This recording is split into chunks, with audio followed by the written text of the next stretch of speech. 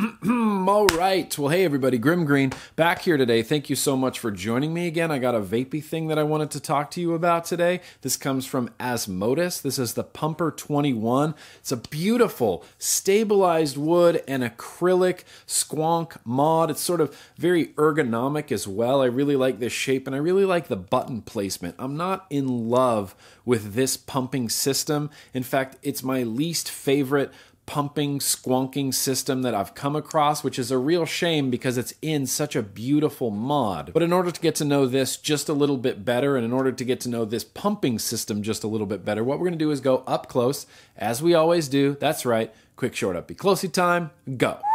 All right, yeehaw. Well, this is the Asmodus Pumper 21. They make a Pumper 18 and a Pumper 21. The Pumper 18 is for 18,650 batteries, and the Pumper 21 is for 2,700 and 21,700 batteries. Battery comes out right here on the bottom. It's just a small little thumb screw that's opened towards the bottom, and your 2,700 battery can come out. This does accommodate both 2,700 and 21,700 batteries. The mod itself is kind of this really pretty stabilized wood and acrylic. There's a little LED indicator right here. When you put your battery in, it's going to flash green to let you know that your battery is in correctly. So when you put your battery in, yep, just lights up green to let you know that everything's good. And it'll light up green as well when you fire it. Button placement on this, very much like that Asmodus Luna Squonker, kind of offset off to the side. It makes it very comfortable to hold. I generally hold it like this and hit it with my thumb. It's a real comfortable button. Kind of got this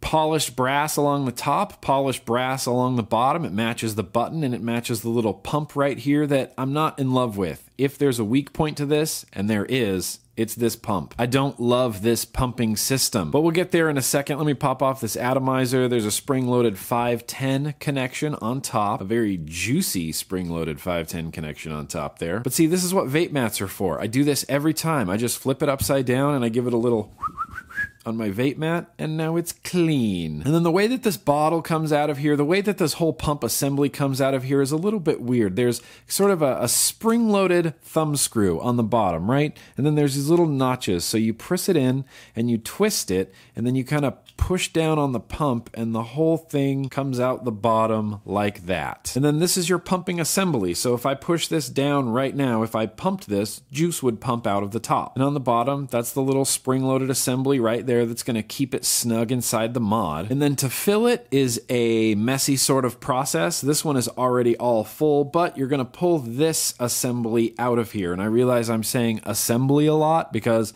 I don't know what else to call this. There's a little pump assembly right here that's kind of held in by O-rings, and that comes straight out. And then you can take your juice. This is already full, but you blow it. You kind of blow it just to, I don't know, around that area. There's no mark on here. There's no maximum fill line on here, which there really does need to be because you can fill this up to the top, but you still need to make sure that there's enough room on the inside to take up, this pump assembly. Assembly.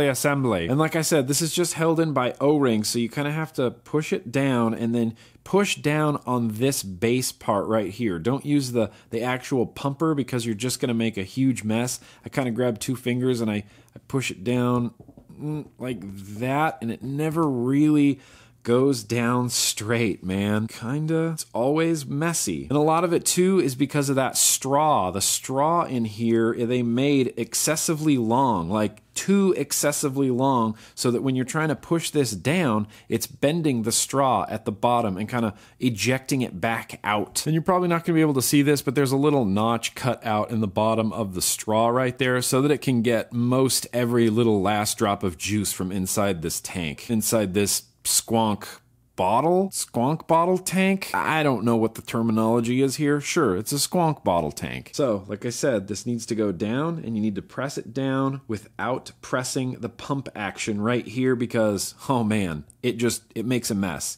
It makes a mess everywhere. I've honestly never been able to fill this up completely and have it all go back down normal and good without leaking in some way. And you can see right there, when I pump it like this, the assembly doesn't, it's spring-loaded. Spring-loaded because of that straw on the bottom. And yes, I realize it's very easy. You could just cut that straw a little bit shorter, but I'm showing you this because stock, this is how it comes with Asmodus, so it might be something you kind of have to deal with or modify the straw in order to get it to work correctly. And I'm just not a big believer in having to modify things right out of the box in order to get them to work correctly. And so we're going to trim down that straw just a little bit, make this process a whole lot easier. So I literally took off just the tiniest little sliver off of the bottom. I don't want to take too much off of this straw, but if I can set this down in here now and it'll stay, maybe a little bit better. Still bending on that straw down there. Fuck it, I don't care. Let's put this back together.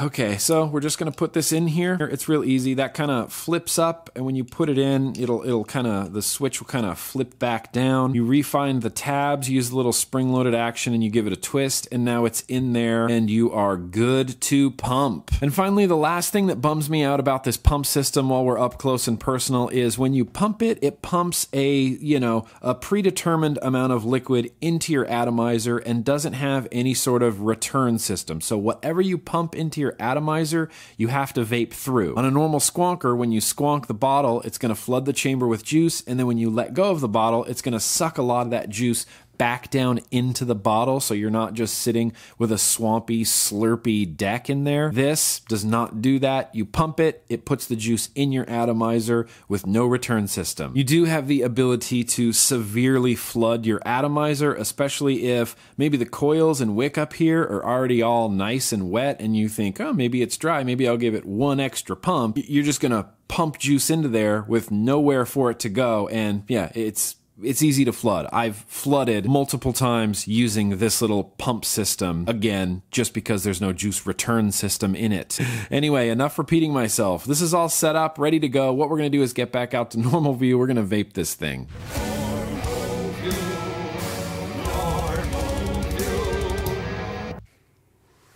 Beautiful. And the button placement on this mod is in such a great place. I remember first seeing this on that Asmodus Luna, and I thought, wow, that's weird. That's a really weird button placement. But after you use it, and after you hold it for a while, and you hit that button on the side with like either your finger, like this,